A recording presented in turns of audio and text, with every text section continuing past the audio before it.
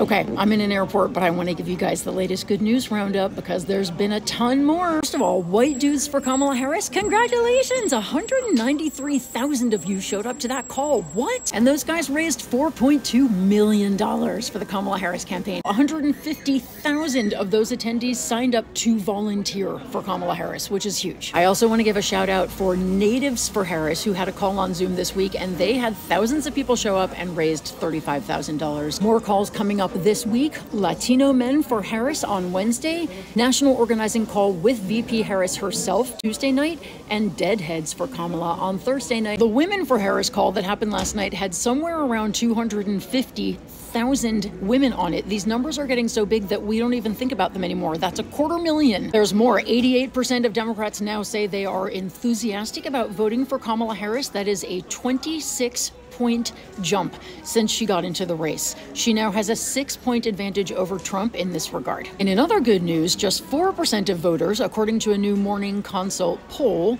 say that they would vote for someone besides Trump or Harris, meaning a third-party candidate. We still have work to do to help people understand how important it is that they not vote third-party, but that is a huge improvement from before. There's more. During the weekend of action that just happened, they had 2,300 events. More than 29,000 volunteers were out this weekend. They knocked on 126,000 doors, and they made 768,000 phone calls. If you were one of them, thank you, thank you, thank you. Team Harris is scaling up their efforts not just in battleground states, but in other states too. They already have 600 staff on the ground in blue wall states, and they're adding another 150 staffers to that region in the first 2 weeks of August. Arizona and North Carolina have plans to double the size of their teams in the next 2 weeks, and Georgia opened 3 new offices this weekend alone, and some of you helped decorate them. I know it, and thank you for that. One last great little tidbit. Kamala Harris's team announced that if Donald Trump continues to call her Kamala,